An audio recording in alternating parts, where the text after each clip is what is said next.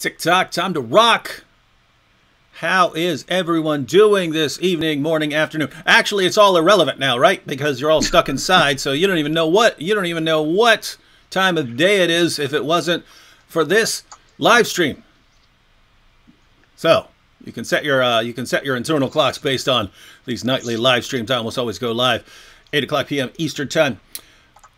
Yesterday we talked about a claim of Jehovah's Witnesses, but is also believed by certain Orthodox, more Orthodox Christians.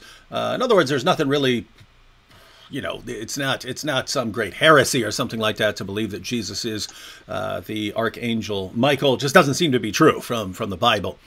But the way Jehovah's Witnesses believe in it, then it becomes extremely problematic. And it was basically some Jehovah's Witnesses who kept sending me the claim, claiming that whenever I talk about Jesus, they'd say Jesus is the Archangel Michael. And so I told them we'd go ahead and do a live stream about that, and we did, and didn't go well for people who believe that Jesus is the Archangel Michael. Well, also last night we asked people what topics you'd like us to cover, and some of you said Mormonism. So we got some requests for Mormonism during the show last night. And I don't know a lot about Mormonism. I've sat down through I think it was 6 presentations with some Mormons. I think they only made it to number 4 before they were told not to come around anymore. And notice, I mean, it's interesting because I was completely unarmed in my knowledge of Mormonism. I'm just asking questions. Where are you getting that from? What's your basis for this? Oh, let me go look that up. And again, after 4, they were told, don't come to David and his wife anymore. And so they disappeared. But a lot of you want to hear about Mormonism. I don't know a whole lot. Sam and Vocab, they know a bit, but it's definitely not their area of specialty. However, someone who was watching last night was Tony Costa, and he contacted me afterwards, and he said, "What are you talking about? I know all about Mormonism. Let's go live." So here we are. All right, Tony. So why don't you introduce yourself to everyone before we go into our topic? Sure. I'm a Christian apologist from Toronto, Canada, and I teach at a number of seminaries up here in Canada. A number of them, including I'm an instructor with the University of Toronto. And I'm also a teaching pastor with the Oakwood Wesleyan Church in Toronto. Mm-hmm. Quick question right here at the beginning. We'll go ahead. Matter of fact, we'll go ahead and take a couple of comments and questions here at the beginning before we launch into things. Sure. First question. So Jack B here is really starting, and keep in mind, a lot of the people here in the chat are probably starting off knowing little or nothing about Mormonism, except, you know, they know that they knock on the door and that they're nice and stuff like that. Mm-hmm. Are Mormons Unitarians? No, not at all. Yeah, by no means. The opposite, right? Exact opposite. Way the other side of the spectrum. Yeah. All right. So I hope that answers your question, Jack B. And I'm sure as we're going through this, you're going to see why Tony's saying that. Shout out to Capturing Christianity. That's Cameron Bertuzzi right there in the chat. Hi to Warrior Woman, Gen Z Apologetics. Let's see. Let me see if there's any comments we want to address before we get started. Let's see this. Berger Johansson says, so according to Jehovah's Witnesses, the angels and Jesus are basically a hive mind without individuality. We're not talking about Jehovah's Witnesses tonight. So maybe there's a conversation that was already going on that I was missing. And something that's probably going to come up repeatedly, and something that lots of people have noticed. Joseph Smith and Muhammad are so similar. Excited to hear this stream. Do you agree with that there are some important similarities between Joseph Smith and Muhammad? Absolutely. Absolutely. So as I go through when I give my brief presentation, I'll make those points. Yeah, the similarities, mm-hmm. For sure. All right. Dylan B says, David, can you please debate Kwaku the Mormon? Why would I debate a Mormon? I don't study. I just said it. I mean, I just said I don't know a lot about Mormonism. But there are plenty of people who do, and I'm sure would be happy to address Mormonism. We have here we have Cameron Bertuzzi again. Question: how can I be as cool as David Wood? Well, you can't, Cameron.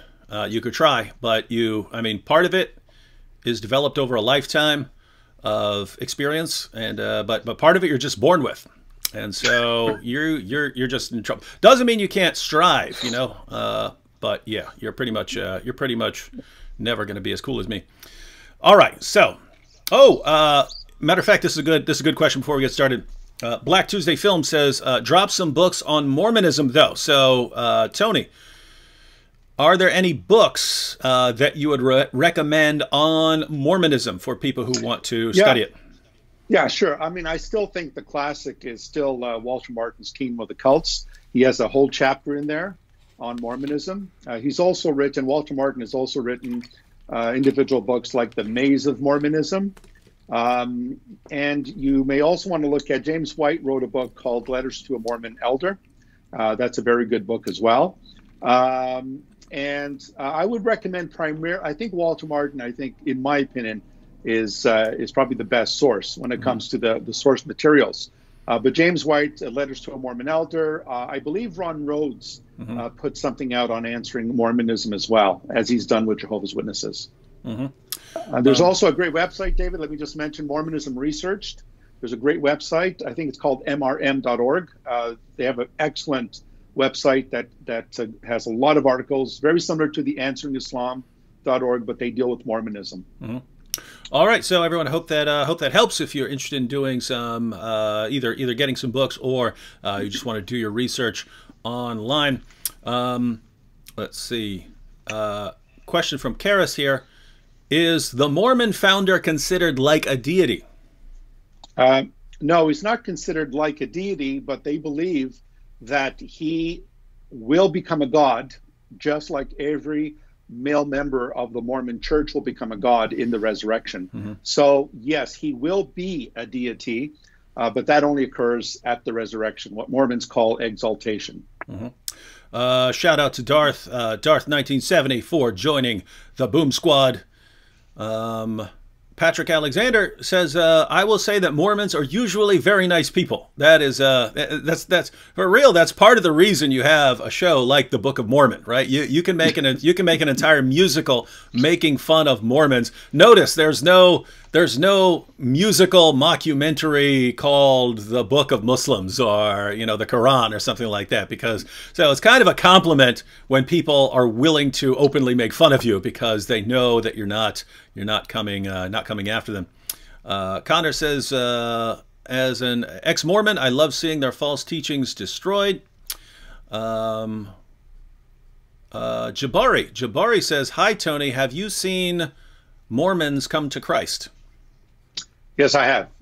I have seen Mormons come to Christ. So one of my best friends in high school was a Mormon who came to faith in Christ. What's the situation up there like in Canada?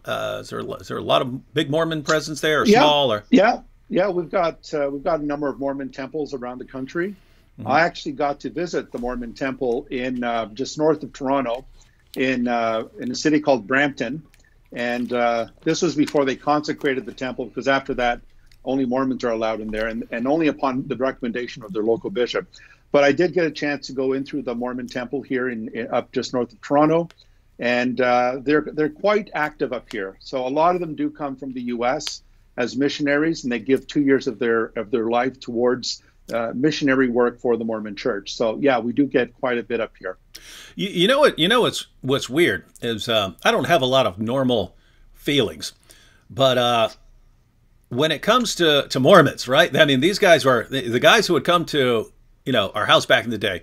They're like two of the nicest guys in the world. They're asking, hey, can we help you out with anything? Do you need anything?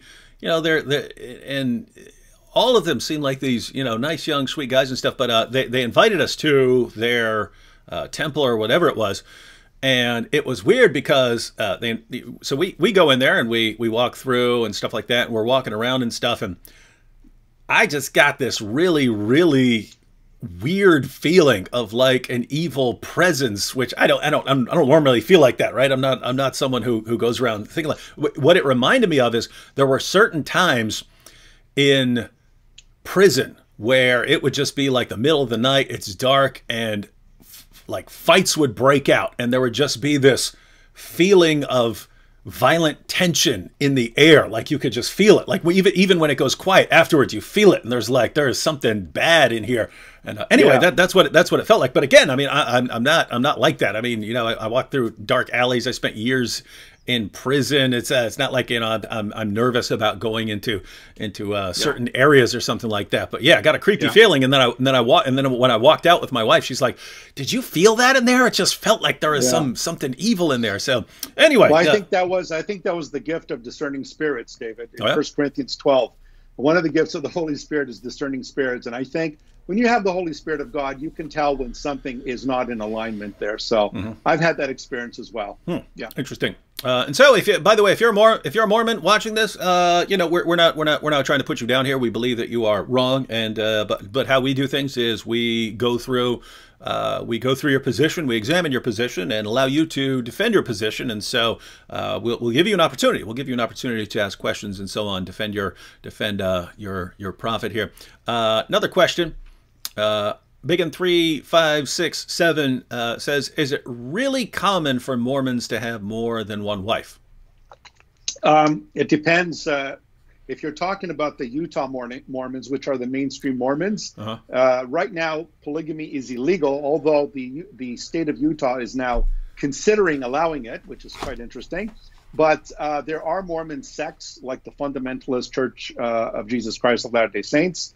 They practice polygamy, and a lot of their leaders have been imprisoned. We have a huge Mormon group up here in Canada, out west in British Columbia, in a place called Bountiful, British Columbia. There's a Mormon sect that has polygamy. And the interesting thing, David, is polygamy is illegal in Canada. It's actually a criminal offense. But yet, for some reason, the government is just sitting on their hands when they should be arresting these people. So there are Mormon splinter groups that do continue to practice polygamy. But the official line from the Utah Church is that they did practice polygamy at one time, at least for 60 years, when Joseph Smith came and gave a revelation that Mormons were supposed to practice polygamy. He called it an eternal covenant in which if they did not abide by it, they would be damned. Well, 6 years later, the president of the United States at the time basically said, you guys don't stop practicing polygamy, we're going to confiscate all your property in Utah and deport you to Mexico. And you know what happened, David? The God of Mormonism, who's absolutely terrified of the U.S. Congress, gave a new revelation. And that new revelation was to stop polygamy. And so the eternal covenant of polygamy was abolished after 60 years. And the Mormon Church stopped practicing it. But they do look forward to the day when it will be reinstated. Well, that's cool, and I guess that's the benefit of having ongoing prophets, right? Is that what they call them? They call the current guys prophets as well. Okay. Yeah. Well, that helps. And we see the same with Islam, don't we? Where Allah says one thing, and then he seems to have a change of mind and says the opposite. But then again, is it Allah or is it Muhammad? So it's like Socrates and Plato. Is it Socrates speaking or is it Plato speaking here? So there's a lot of similarities. The God of Mormonism changes his mind on a regular basis. That's an interesting question.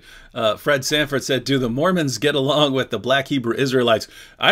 Most people don't get along with the Black Hebrew Israelites. So I would guess no. I will say this. So we lived in the Bronx for, I guess, 12, 13 years or whatever.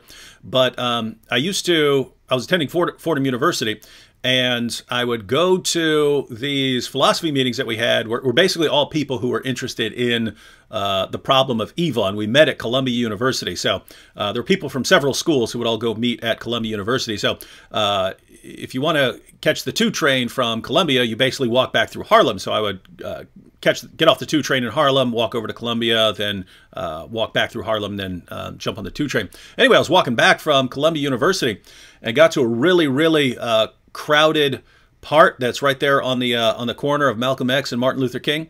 And there was just this big crowd there.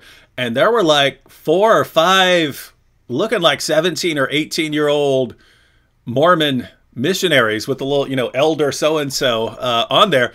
and they're just in the middle of a crowd taking everyone on. And you got to respect that, man. You got to respect someone who walks right in the middle of Harlem and starts telling everyone, hey, more, Joseph Smith, you all got to listen to him and stuff like that. So yeah, but anyway, I stuck around and I talked to one of them for about 45 minutes or so. But yeah, if they were walking around there, they would have run into some Black Hebrew Israelites. So that might have been have been interesting. It's interesting, David, because until June of 1978, the Mormons would not evangelize blacks. They would not go to Africa. They would not go to any places where there were blacks, because Joseph Smith and Brigham Young, the successor of Joseph Smith, taught that the blacks the blacks could not enter the church because they were not able to take the priesthood. All the white folks who were the chosen seed, as Brigham Young said, they could have the priesthood, but not the blacks. Not until all the white folks got it. So until 1978, the Mormon Church was the most racist cult out there. And here's something, David. Let me just quote this to you. This is Joseph Smith, and this is from his the book, the Mormon publication, Teachings of the Prophet Joseph Smith, pages 269 to 270. This is Joseph Smith. Remember, this is the prophet of God who is believed to be on the same level with Isaiah, Jeremiah, Ezekiel, Daniel, Hosea, and so forth. This is Joseph Smith. Elder Hyde inquired the situation of the Negro. I replied, this is about the Negroes, they came into the world slaves, mentally and physically. Had I anything to do with the Negro, I would confine them by strict law to their own species. Now, that's Joseph Smith, basically saying Negroes came into the world slaves, mentally and physically, and had he anything to do with them, he would just confine them to their own race. So much for Galatians 3:28, that in Christ there is no Jew, no Greek, no slave, no free, no male, no female, but one body. But what we're told here, and tell me, David, if this reminds you of anyone in Islam. This is the third president of the Mormon Church, who is also, their presidents are believed to be living prophets. This is John Taylor, the third president. He said this, and I'm quoting, the Journal of Discourses, Volume 22, page 304. After the flood, we are told that the curse that had been pronounced upon Cain was continued through Ham's wife, as he had married a wife of that seed. And why did it pass through the flood? Now, he's talking about the black people here, because it was necessary that the devil should have a representation upon the earth, close quote. David, does that remind you of anybody? Did anyone else say that if you really want to see what the devil looks like, a representation of the devil, who would we go to for that information?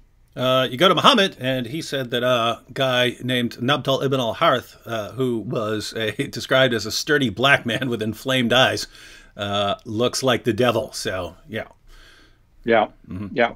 And so Brigham Young also said this, David. How's this for interracial marriage? Brigham Young, again, prophet, successor of Joseph Smith, Journal of Discourses, Volume 10, page 110.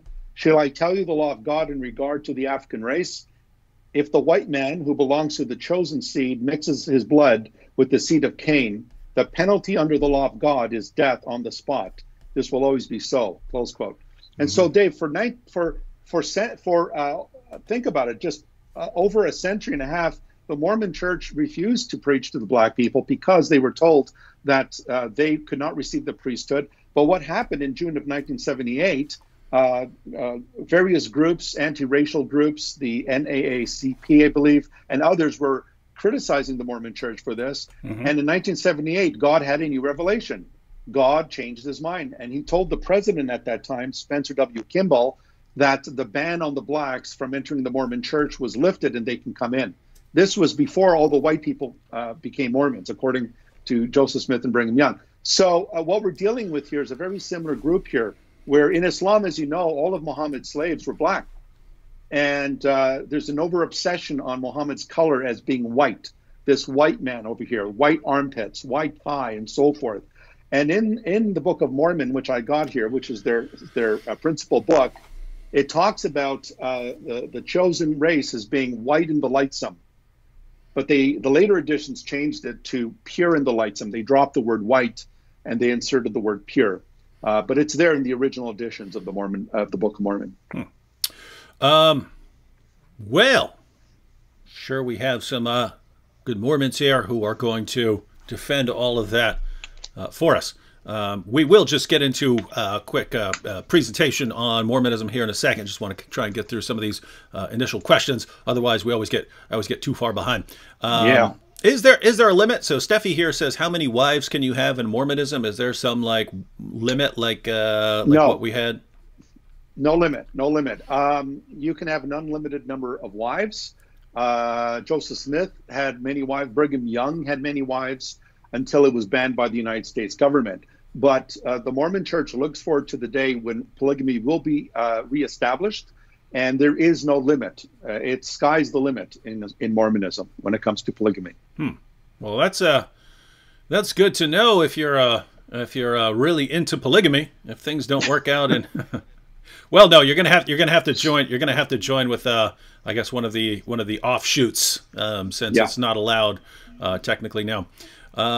All right. Well, maybe we should go ahead and jump into it. Sure. All right. So first of all, Tony, by way of introduction to the topic, just give us an overview of what Mormonism is, who Joseph Smith is, when this started, things like that. Yeah, this first begins with Joseph Smith in upstate New York. And Joseph Smith claims, or at least the records of the Mormon Church claim, that in 1820, as Joseph was out in the fields and praying and seeking wisdom, he wanted to know which of the various denominations he should join. And according to the records of the Mormon Church, his first vision was when he was out in the woods, and he claims that God the Father and Jesus Christ appeared to him as bodily, visible personages. And Joseph Smith asked them which of the various religions he should join, or the denominations. And basically, these two personages told him not to join any of them, for they are all corrupt and their professors teach abominable doctrines. Now, this is important, David, because what the Mormon Church does here is it attacks Christianity. It was the first to launch an attack on the Christian church by declaring all its professors to be abominable and that they are teaching false doctrines and so forth. Now, let me just make a caveat here. The official version says that Joseph Smith saw God the Father and Jesus Christ. However, we have a handwritten document from Joseph Smith where he actually says that in the first vision, he actually saw just Jesus Christ. So the official story has already changed in including God the Father. Now, this is 1820, David. This is important. 3 years later, he claims that as he was asleep, he was roused from his sleep by an angel by the name of the angel Moroni. Some other records said it was Nephi, but then it was changed to Moroni, two different figures in the Book of Mormon. But anyway, the angel Moroni tells Joseph Smith that he was selected to be the prophet of the restoration, to restore the gospel that was lost. Now, this is important because every earmark of the cults is that they come to restore the lost gospel. Mm-hmm. Muslims make the same claim, don't they? Yep. They come to restore the true religion of God, the true message of Jesus, the true message of Moses. And so Joseph Smith said that he was restoring the true gospel of Jesus Christ. So what does he do? He's told to go to the Hill Cumorah, again, upstate New York. If he goes to the Hill Cumorah and digs there, he will find these golden plates. And written on these golden plates is a record of an ancient civilization that traversed the Atlantic and came to the Americas. And in that book, it was written in Reformed Egyptian. Now, remember this, David. It's written in Reformed Egyptian. Joseph can't, his English isn't that good, so Reformed Egyptian is going to be a little more tougher. And so the angel gives them these spectacles. It'd be like Muhammad trying to read anything.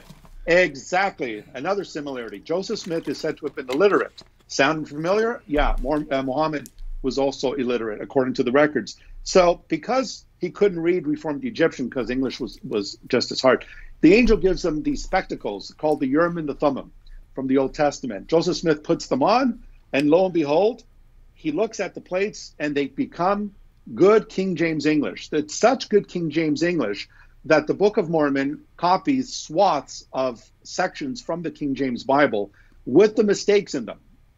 So we know they were copied, even with the errors in the King James Version. So he claims that he received this. He claims it was the Book of Mormon. Now, how did he interpret this? Well, he put on these spectacles, but he also used a hat, and he would put his head in a hat. I don't know how he did this, but he put his head in a hat, and he was able to read the Book of Mormon. Now, that tells you something about Joseph Smith. He was known to be someone who was into not so much amulets, but crystal stones. And he was also known to be a hunter of treasure. He would dig up holes. Reminds me of the Seinfeld episode of the Dirt People. You know, they're digging up holes all over New York. And Joseph Smith then says that this book was the Book of Mormon. He claims there were 3 witnesses who saw those plates, and then there were these other 8 witnesses.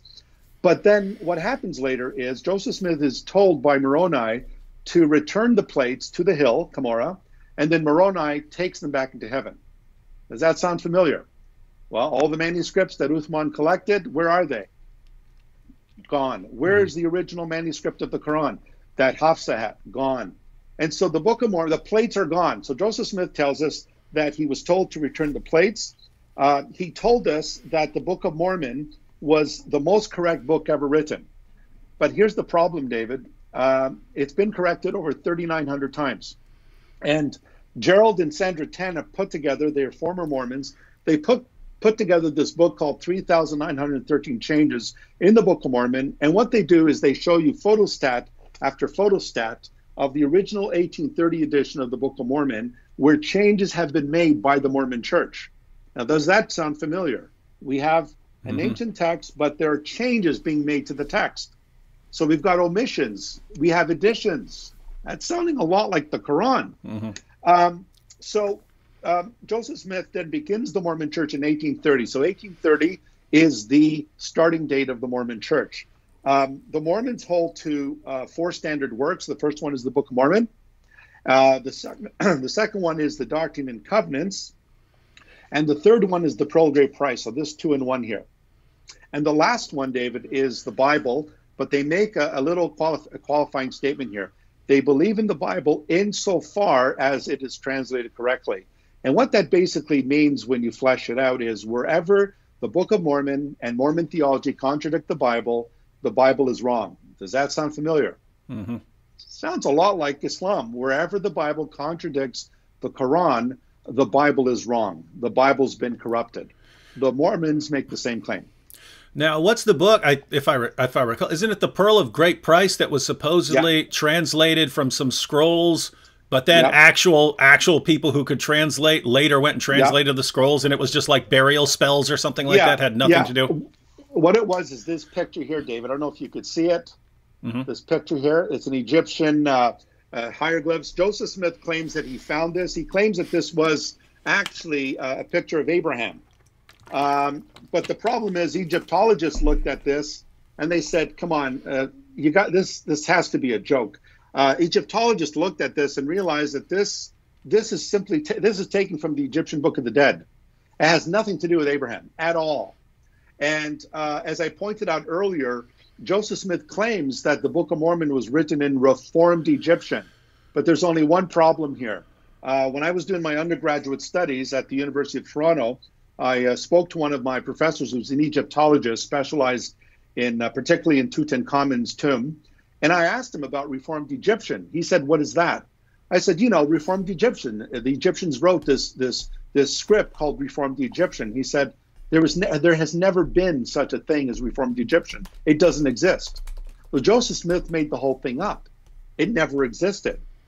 Now, here's where the Mormons really get off track here. The Mormons claim that they have authority that Christianity does not have. And Mormons believe that they have the Aaronic priesthood, which they said was conferred on Joseph Smith by John the Baptist. And they also have the Melchizedek priesthood, which was conferred on Joseph Smith and his peers by Peter, John, and James. Every Mormon really believes this. The only problem with this, David, is that the Mormons really have no authority at all because the Aaronic priesthood ended at the cross, according to Hebrews 7:14. There was a change of the law, and therefore there had to be a change in the priesthood. The Aaronic priesthood ended at the cross because the temple worship ended, and in AD 70 the temple was destroyed. Hebrews 7 also tells us in 7:24 that the priesthood that Christ possesses is the Melchizedek priesthood. And it says this in Hebrews 7:24. It says he holds his priesthood permanently. And the Greek word there, it's a very interesting Greek word. It's the word aparabatos. And apatabatos literally means not liable to be transferred to a successor. And so what that means is only Christ holds the Melchizedek priesthood. It cannot be passed on. Why? Because he lives forever. It can't be passed on because he's eternal. So the only priesthood that exists today is what Martin Luther called the priesthood of all believers. So you and I, David, and all those who are watching this, who are believers in the Lord Jesus Christ, you and I have this priesthood.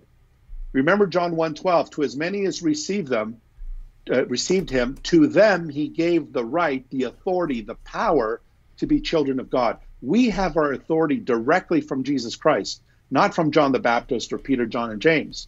And 1 Peter 2:9 says, you are a royal priesthood, called out of darkness into his marvelous light. And Revelation 1:4-5, it says, Jesus Christ has made us a kingdom of priests to serve his God and Father. Jesus Christ has made us priests. The Mormons have no authority. The Aaronic priesthood has ceased. The Melchizedek priesthood has been held by Jesus Christ and is not liable to pass in succession.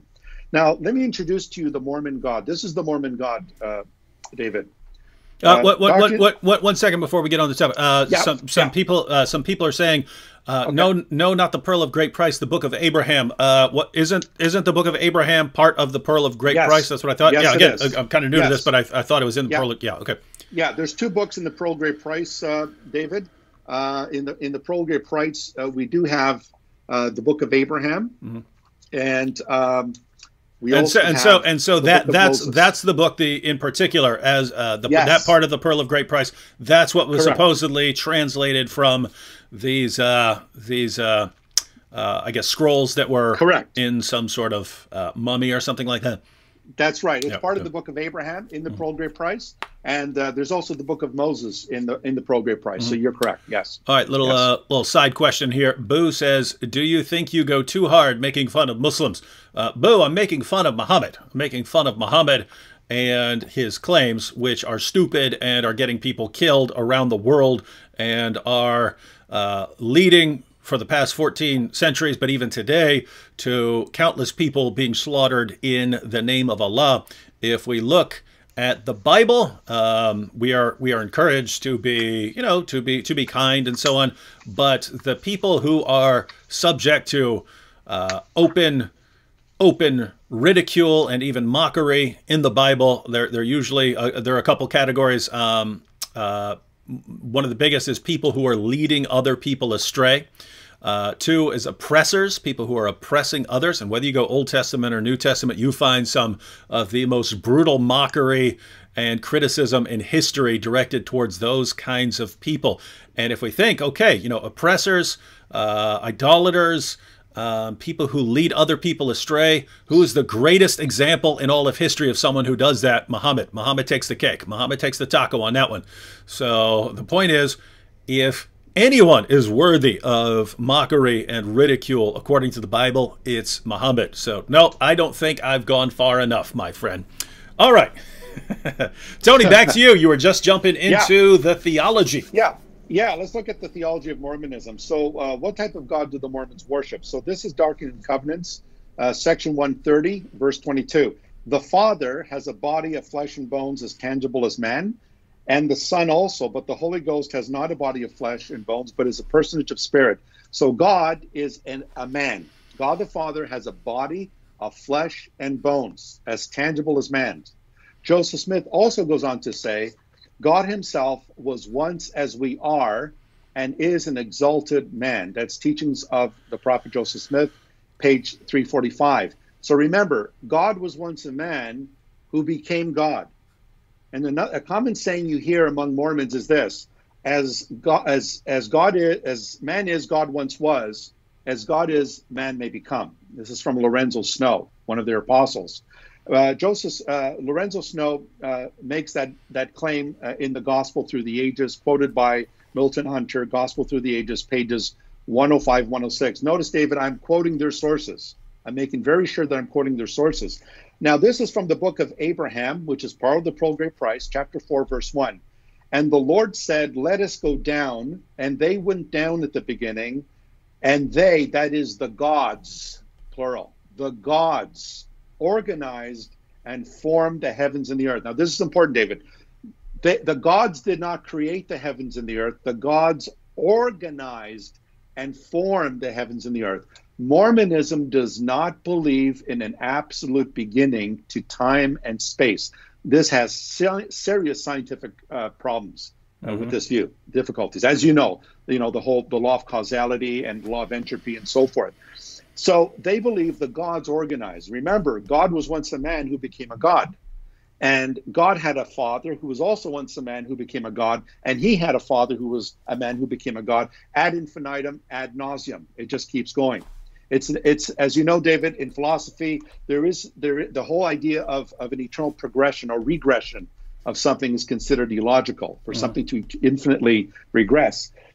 Joseph Smith, in his last sermon, said this, and I'm quoting here from the Teachings of the Prophet Joseph Smith, pages 346 to 347. This is Joseph Smith, his final sermon. Here then is eternal life, to know the only wise and true God, and you have got to learn how to be gods yourselves, and to be kings and priests to God, the same as all gods have done before you. So notice here, Joseph Smith taught the doctrine of exaltation, that men, flesh and bone men, can become gods. So what does that tell us? Mormonism is as polytheistic as Hinduism. They believe that there are an innumerable number of gods in the universe. Brigham Young once said, "How many gods are there? I do not know, but there was never a time when there were no worlds and no gods." And so God is an exalted man, and it even gets even worse here, David. He dwells on a planet near the star Kolob. Now, you're probably thinking, why, it sounds like Battlestar Galactica. Well, Battlestar Galactica was written by Mormons. And if you remember, the leader of the ship, played by Lorne Greene, his name was Adama. And the reason why he was called Adama was because Brigham Young actually taught that Adam was the God of this world. Adam was our father and our God, and that he had come to this planet with one of his celestial wives. He was already a polygamist before he got here. And so in Mormonism, they now hide this. They call it the Adam God theory, but it was taught as revelation. They believe that Adam was actually God, the Father of Jesus Christ. So he dwells on a planet near the star Kolob. He's a polygamist as well. So God is a polygamist who has many wives, and he procreates spirit children. Now, how a flesh and bone body can procreate invisible children is beyond me. You need a lot of Johnson & Johnson powder to find these kids. But here's the problem, David. You and I, they believe, existed in the pre-existence. So Mormons believe in what's called the pre-existence of the soul. So they believe that you, me, every human being on this planet, we existed in heaven before we came here.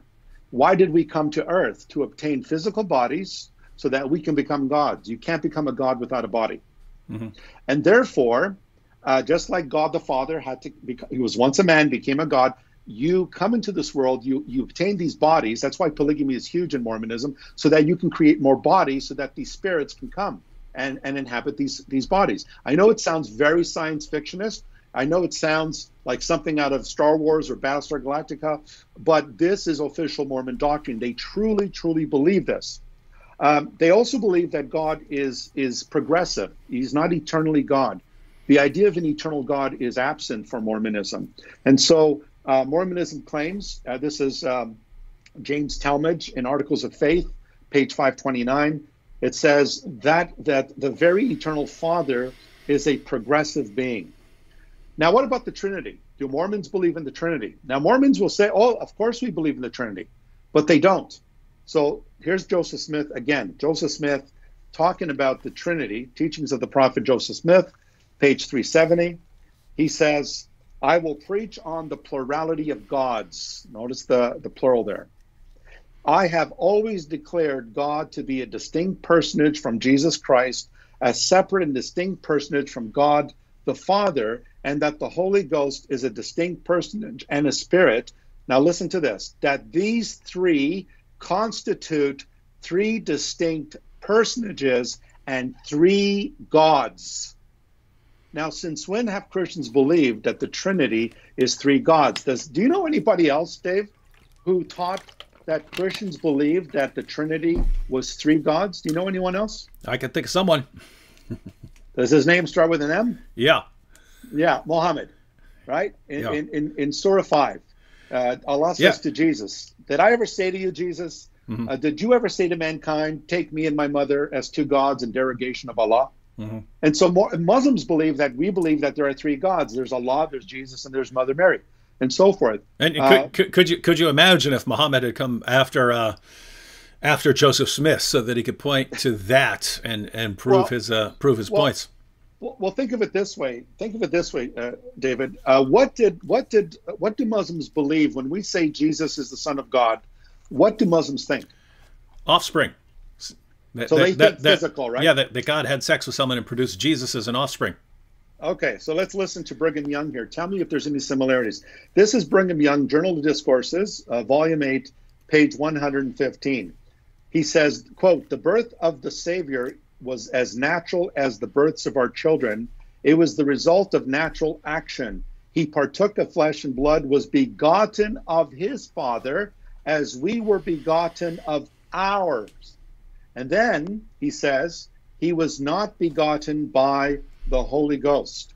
What did Brigham Young say? Brigham Young believes, as do Mormons, Jesus Christ was begotten through sexual relations between God the Father and the Virgin Mary. Remember, God has a body, of flesh and bone.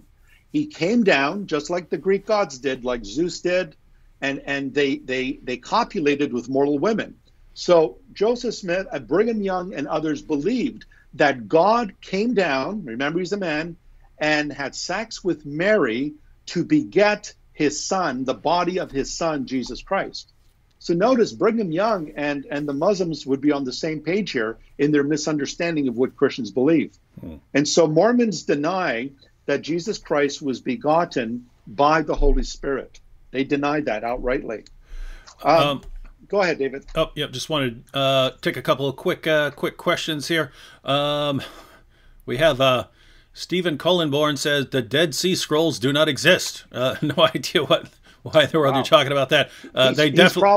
He's probably confusing with the Dead Sea Scrolls that were in that Museum of the Bible in the U.S. Those were proven to be frauds, but the ones in the Shrine of the Book in Qumran, no scholar denies their authenticity. Yeah, and I saw them. I went there. Yeah, I went and saw. Yeah, I went and saw those over in Israel. Then we have something that for some reason is a disturbing trend, not only in Islam but also sometimes in atheism. I will see a first comment by a person ever, and then he will say that I'm scared of him, or I'm running from him, or he's made me angry, or something like that. But anyway, K.S. Azim, Acts 17 Apologetics. My words made you angry, I see. What in the world are you talking about? I've never seen your words before. But just so you know, dude, I have a very, very low level of patience for people who come on and start saying that I'm running from them or I'm scared of them. So not the way to come around here. So I'm sorry, but bye, my friend. That is one of the things I just...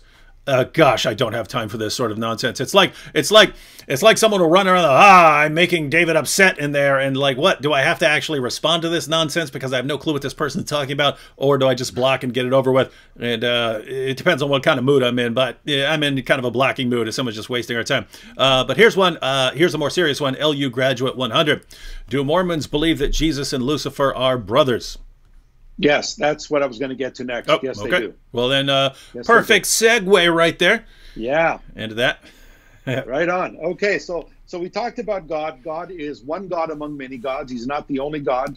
Mormons are polytheists. They believe that there's many gods, and they believe God has a body. The Father has a body, and that God literally procreated the body of Jesus Christ through sexual reproduction. Remember, Brigham Young said that he was begotten of his Father as we are of our fathers. Now, the last time I checked, David, in biology, you and I and all human beings are all begotten by their fathers. It's through sexual intercourse that, of course, you have human life. And so what Brigham Young says is, look, Jesus was begotten by his Father just like you were begotten by your Father. And what that is, David, is plain and simple, that is pagan blasphemy.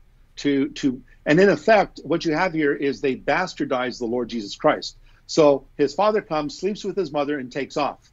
And so Jesus walks around without a father because his father's just left. And it makes matters worse because now you have God the Father, who is the father of all our spirits, which would have included Mary.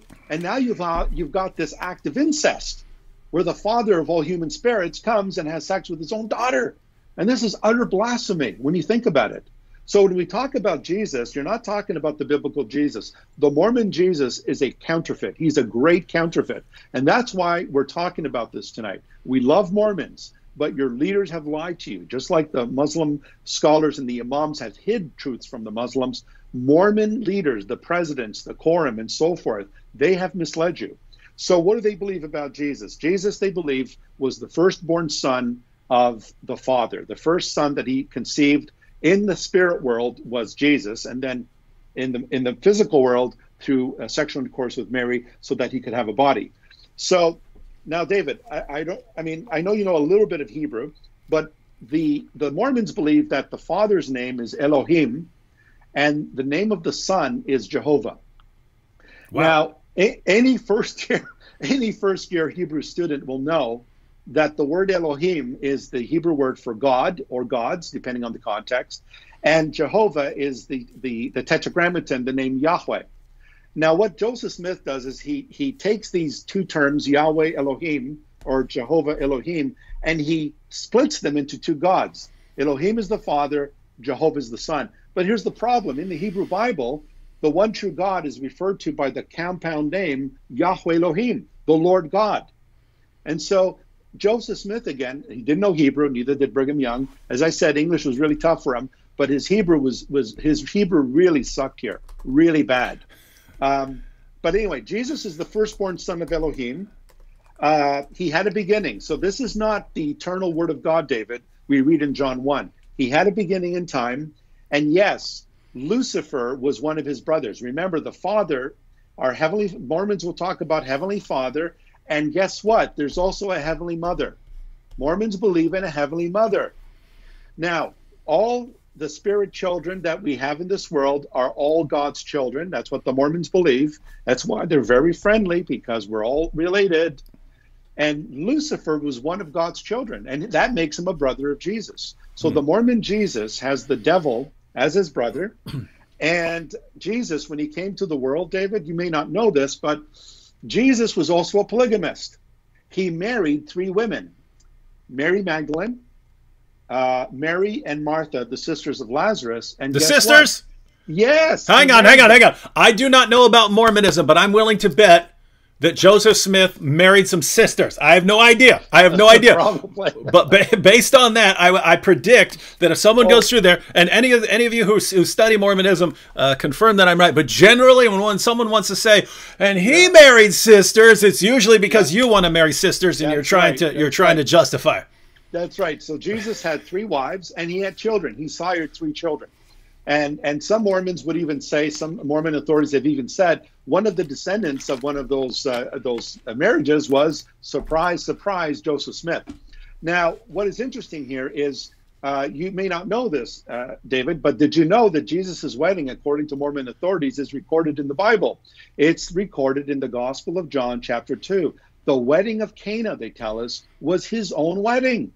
Now, this is weird because it tells us that Jesus and his disciples and his mother were invited to that wedding. Now, I don't know about you, David, at your wedding and my wedding, I've never seen a bridegroom invited to his own wedding. We usually invite guests to come to our weddings. But they claim that that was Jesus Christ's wedding. And you see, this is because this whole idea of polygamy is so important, because Jesus practiced polygamy as well. Now, where it gets really bad, David, is where they talk about the atonement of Jesus. Mormons don't believe Jesus made atonement for us on the cross of Calvary. They believe atonement was made for us in the Garden of Gethsemane when he sweat drops of blood. That's the point, they tell us, the atonement was made.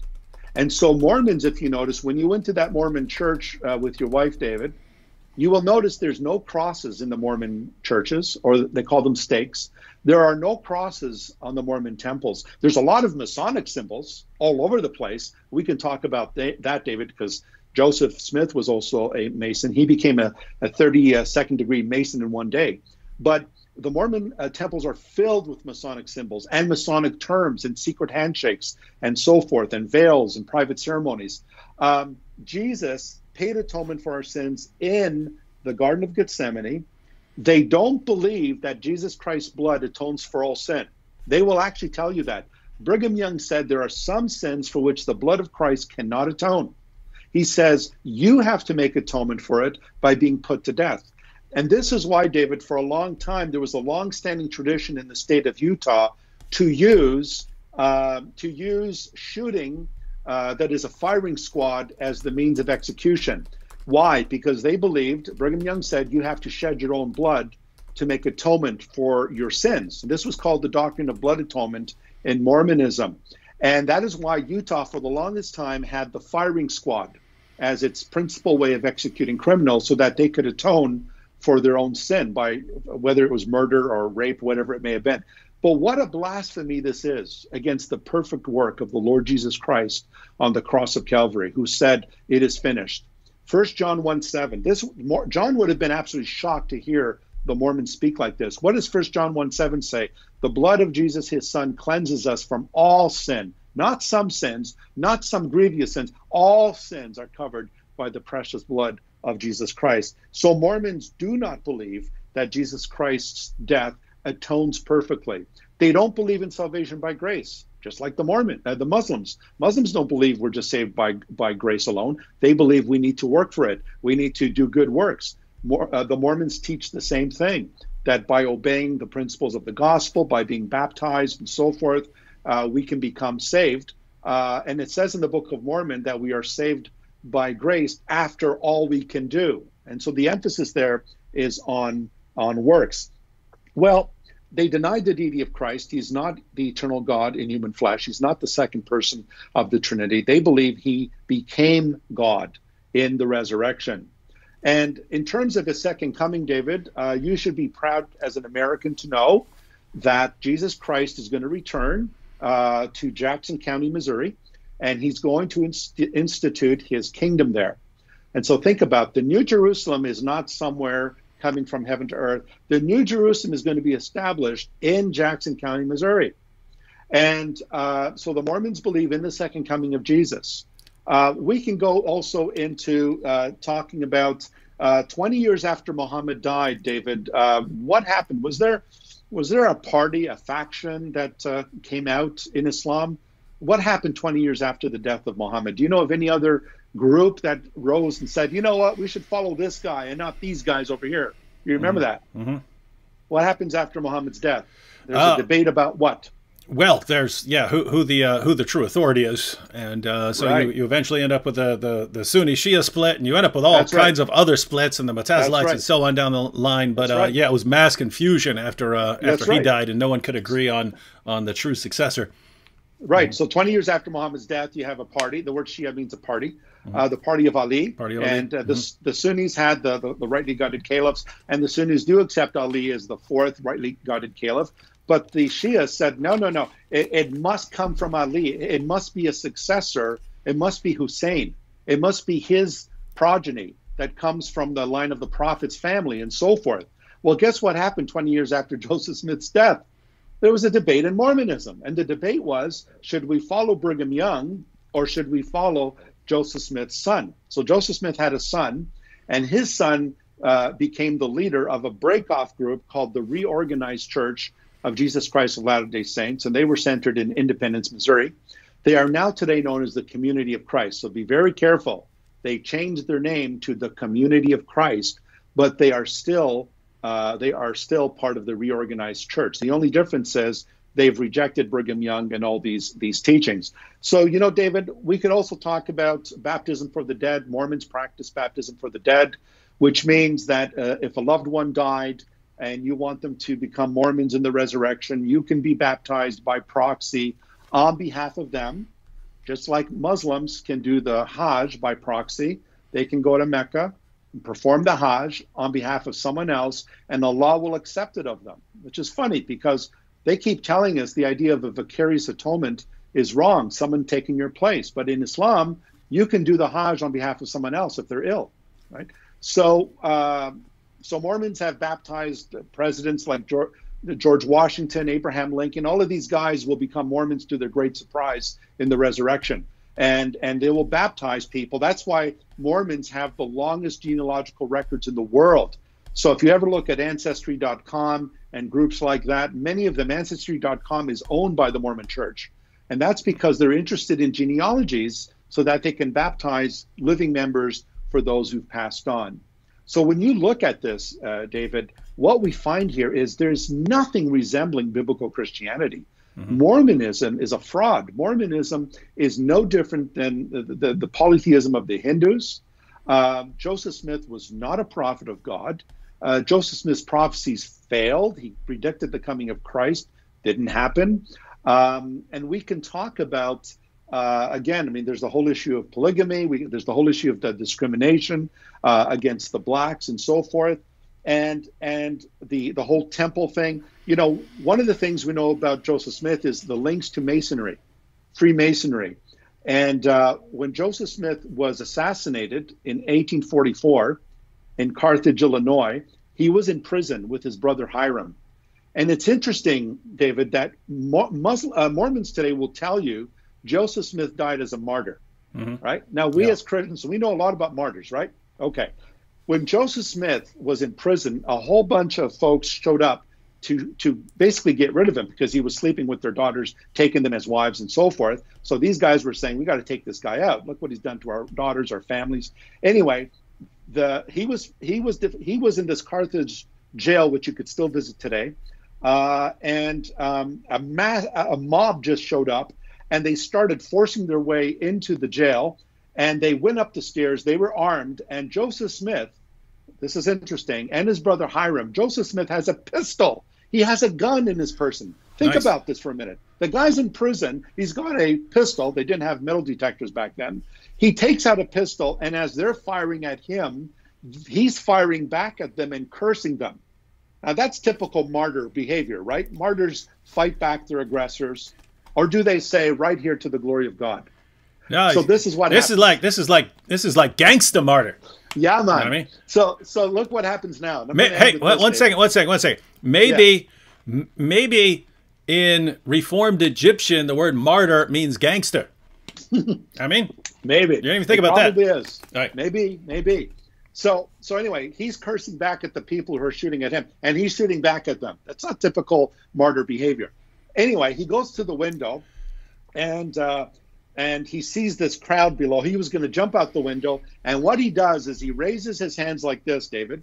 He raises his hands and he says, "Oh, Lord, my God." And then he's shot dead and he falls out the window. Now, what a lot of folks don't realize is in Masonry, there's a call of distress. There's a code. There's a code that Masons follow. And the code of distress is this. A fellow Mason, when he is in danger, he raises up his hands like this, and he cries out the following words, "Oh, Lord my God, is there no help for the widow's son?" They shot him, David, before he was able to finish that sentence. Because if he had said, "Oh, Lord my God, is there no help for the widow's son?" those Masons down there, because he knew them from the lodge, they would not be permitted to kill him. They would have to save his life. Before he finished that sentence, they made sure they got him, and he fell out the window. So we know about Joseph Smith's connection to Masonry. If you look at the symbols of the Mormon Church, even the aprons that they wear in the secret services, the passwords, they make bloody oaths in the temple. A lot of them we're now hearing that they've stopped doing that. But the very concept of having your throat slit if you divulge the secrets of the temple, or having your bowels being disemboweled, these are all part of Masonry.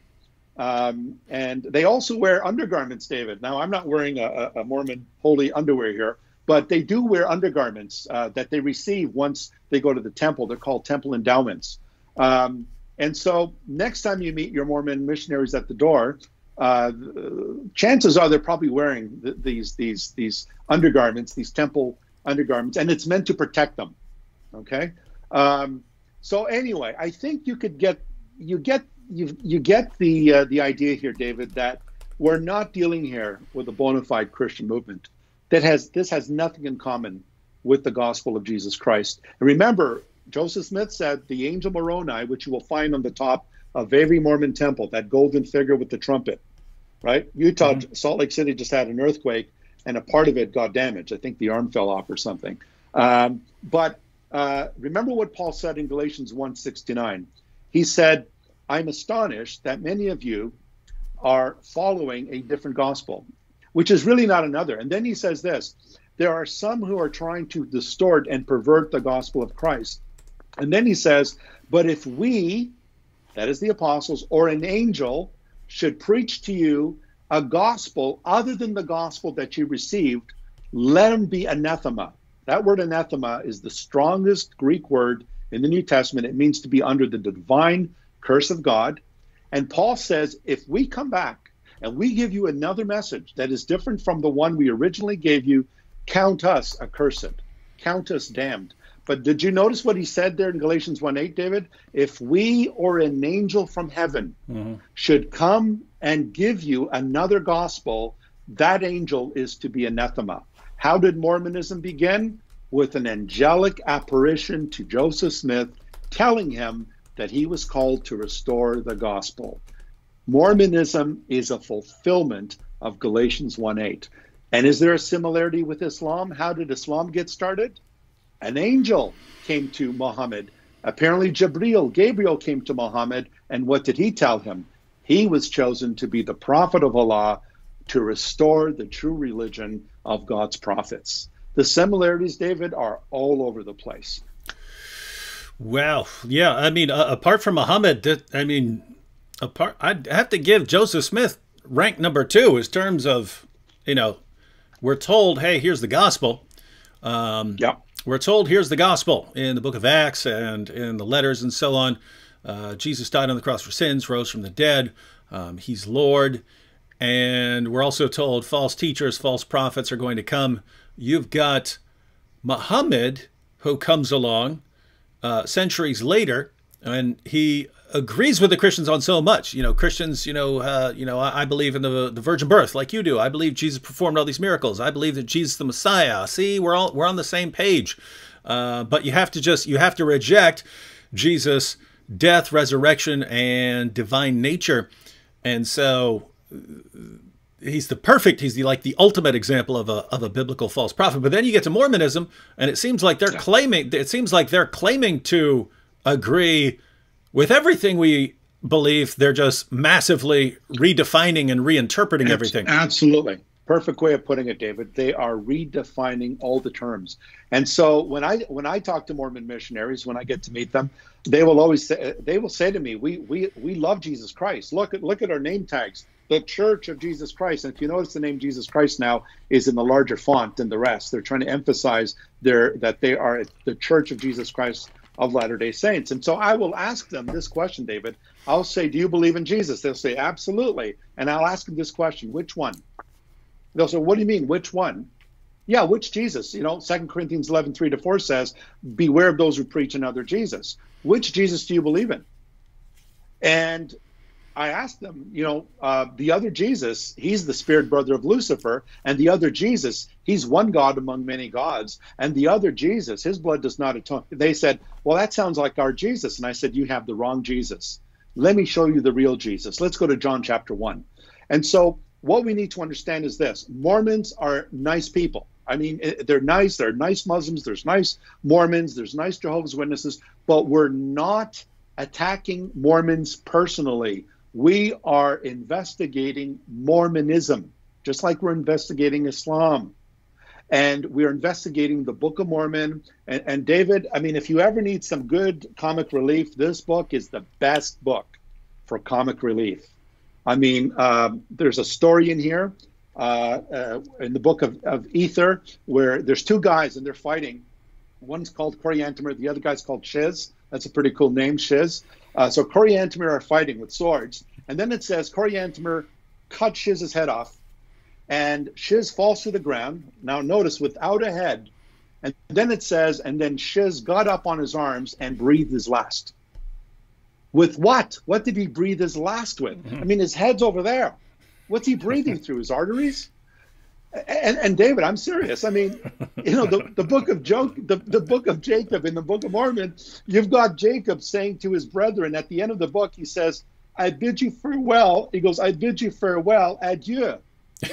and my Mormon friends go to me and they say, "So what's wrong with that?" I said, "The problem with that is that adieu is a French word in the mouth of a Hebrew prophet, written about 700 years before there was any French. There was no French language at that time.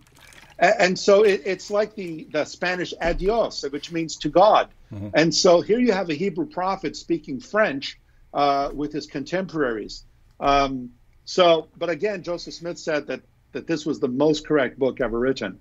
But anyway, every 30 after over 3,900 changes. I mean, we can talk about even the Quran, the changes in the Quran, the omission of ayahs, and Ubay bin Ka'b's version and Ibn Masud. But anyway, I think by now we can tell we're not dealing with the real thing here when we talk about Mormonism. It's not Christian at all. All right. Well, I'm going to take a look at some comments and super chats real quick, and that we definitely have to be off by 9:30 because I'm doing a Skype session with a Ratio Christi group at 10. They're in California, so it's 7 for them, but it's 10 here on the East Coast. So I'll have to get off by 9:30 so I can set up for that. Couple comments though, and guys, we're gonna look at some comments here. Could be related, could be off topic. Don't really care much. With these next, what do we got? 22, 23 minutes or so. Yeah. Nicolou said, for David, sorry for deviation from subject. I fast and is the first time in my life. Can you give us, the people who want to fast, some advice? Thank you. Well, following the Bible, don't walk around making it obvious that you're fasting. In other words, don't, this goes for prayer, this goes for fasting and so on like that. It's okay to ask for advice or something like that, but don't do these kinds of things to show other people that you're doing them, right? So Jesus rebuked certain people of his time for doing that. So the goal, according to Jesus, first thing you want to do is make sure you're doing this only for your relationship with God and not to be praised for your holiness. But second, meal times when you would normally be eating. So whatever meal times you would normally have, do something like, Bible reading, Bible study, something like that during those times. In other words, you're replacing your meals with a different kind of bread from heaven. Tony, you have any thoughts on that? No, I agree with you, David, that it's between you and the Lord, and but don't do it for show. Don't do it because you want to be seen by others and praised as being pious. That's between you and the Lord. And the extent of the fast, again, is between you and the Lord. So it really is, at the end of the day, a personal thing between you and God. Turb is in the super chat. He said, what would Muhammad's name be if he was a rapper? Lil Pimp? I don't know. I think I could come up with some. I'd have to think about it a little while, but maybe we should come up with some good rap names. Andy says, is it true they were heavily persecuted by Southern Baptists back in the day? Is he talking about Mormons? Mormons. Well, there was tension, to be sure. There was tension. I think a lot of it had to do with polygamy. But the Mormons as well were involved. The Meadows, what's it called again? The Meadows Mountain Massacre was something that the Mormons were involved in, and they massacred a lot of folks. You can look that up. So the Mormons did not have their hands clean either on this issue. But I think the controversial issue was their polygamous views. The fact that they were taking young women and converting them to Mormonism and then marrying them. Much like Muhammad came along and would take women, like the Jewish woman that he took and killed her father and husband and basically took her and raped her. And then she goes and poisons his dinner. So yes, there was a lot of tension back and forth between the two. But remember, it wasn't the Church of Jesus Christ that attacked the Mormons. It was Joseph Smith, in the name of God, who attacked all of Christianity by denouncing it as abominable and their teachers as teaching false doctrine and so forth. Vinsanity997 says Joseph Smith should be in the Boom Boom Room. Him and Muhammad could talk about rewriting history, polygamy, and marrying underage girls. Yes, unless something goes horribly, horribly wrong, Joseph Smith will be in the Boom Boom Room. We've simply had too many requests for that, and it's just too perfect a matchup. Lisa, look, with a super sticker, thank you. First Last says, God bless you, David and Tony. Lord bless you and watch over you and your families. Keep doing what you're doing.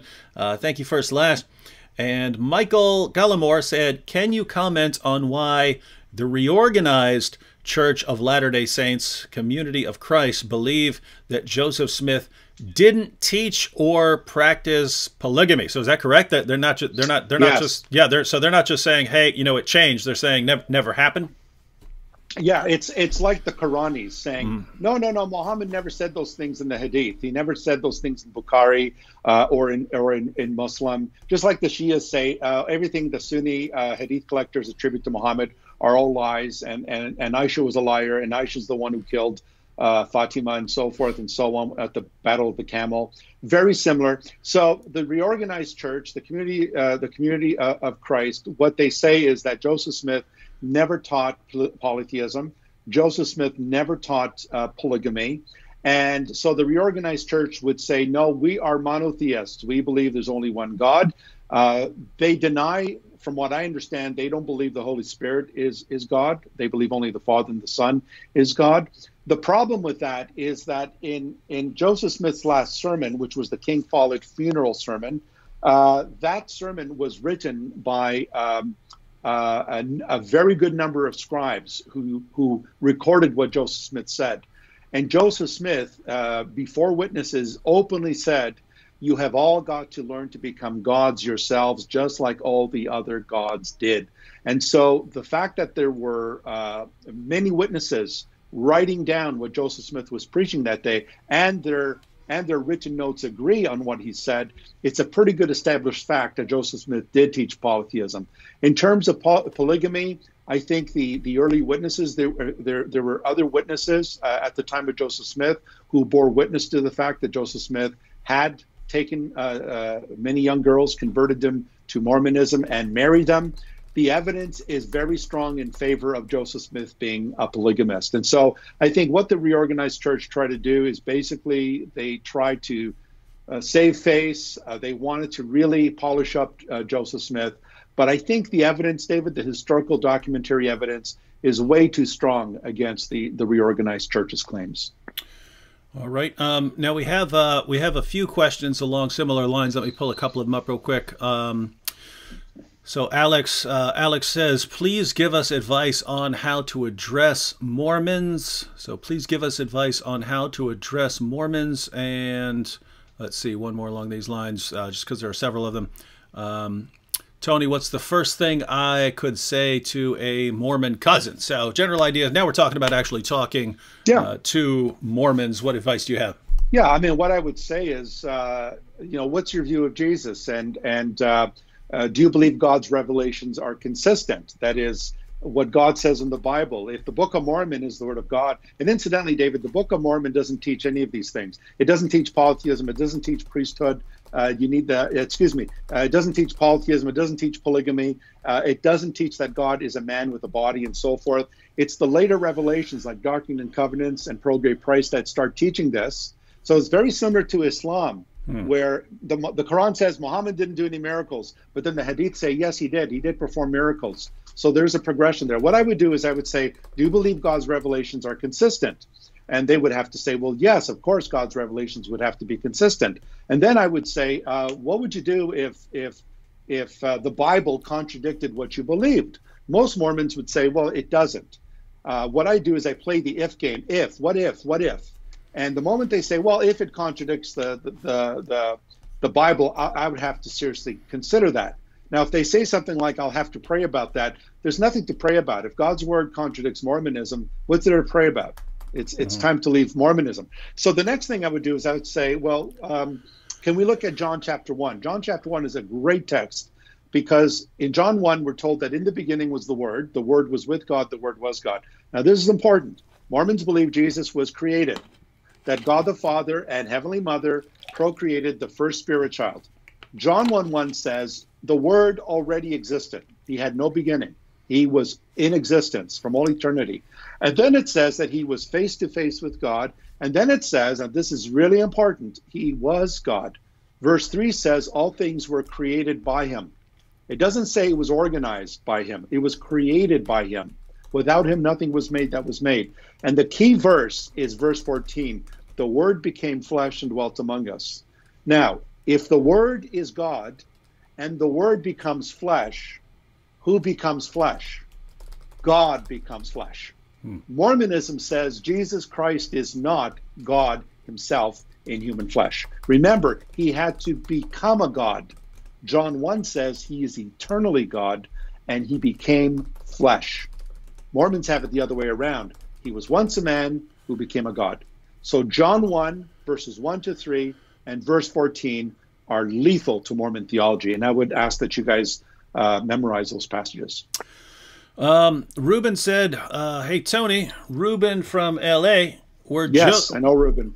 Were Joseph Smith and Muhammad inspired by Satan? And so this goes along the lines, if people are wondering what the question is, this goes along the lines, I think, of, you know, obviously we believe there are people in history who were complete frauds and charlatans, right? They were, they claim to be prophets, but only in order to dupe people. But there are also people that I would say actually really believe that they're prophets and may have been getting revelations from somewhere else, but not from God. So what do you think about Joseph Smith and Muhammad? In other words, were these guys sincere?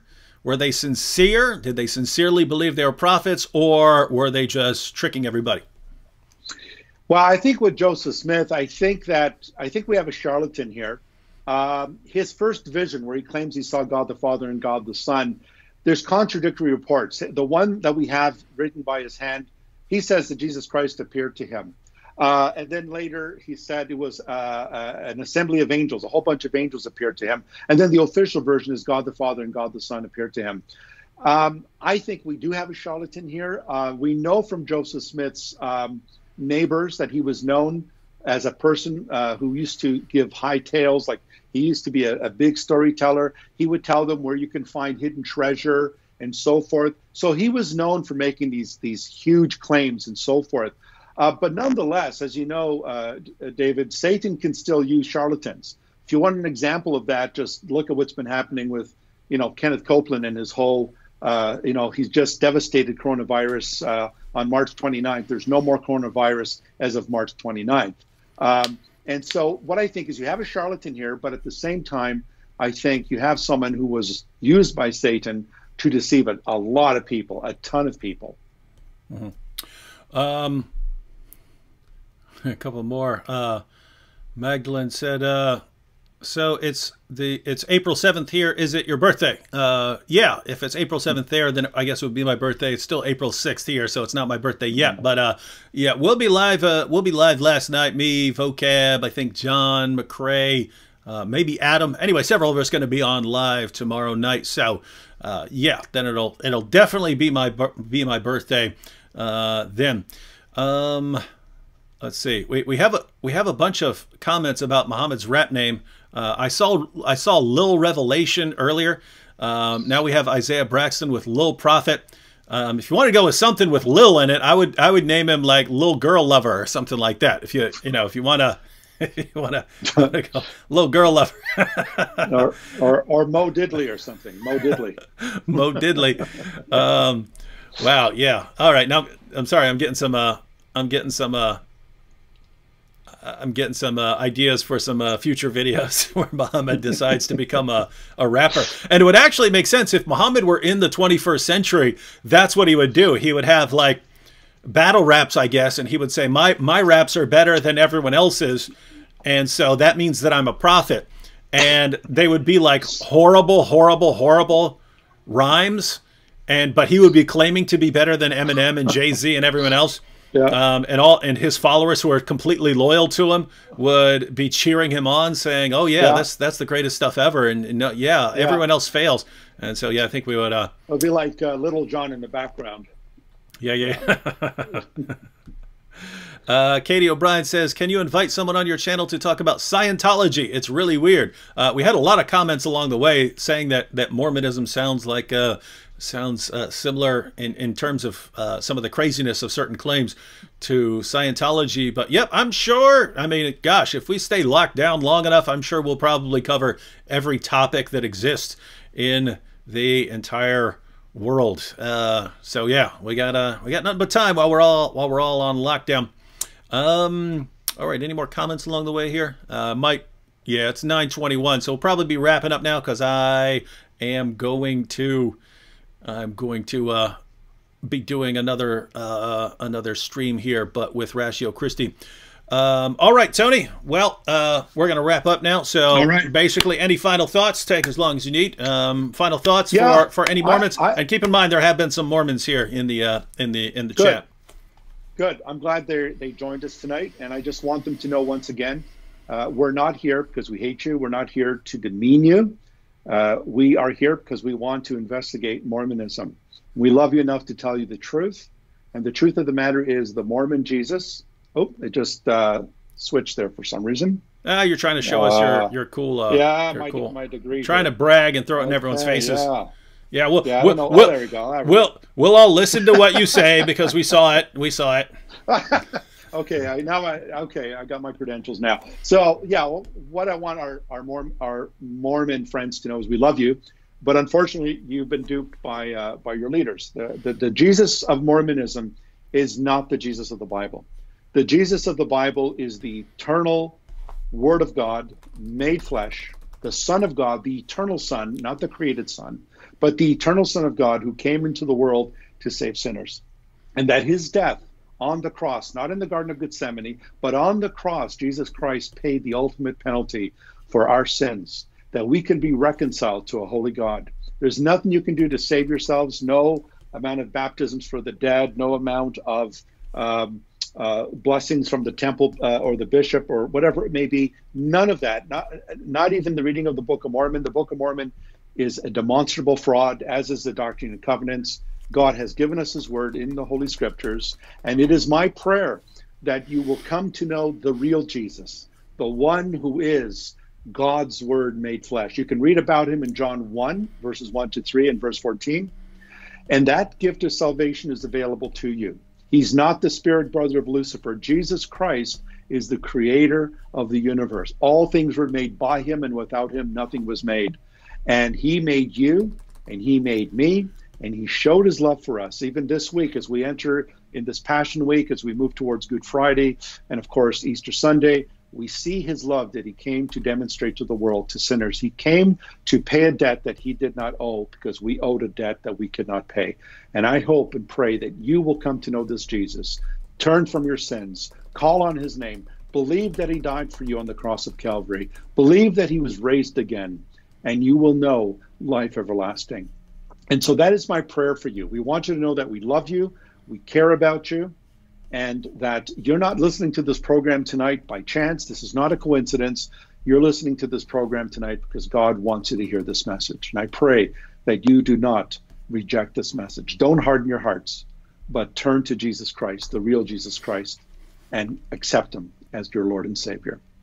Thanks, David. I want to wish you a happy birthday, buddy, for tomorrow. So all the best to you.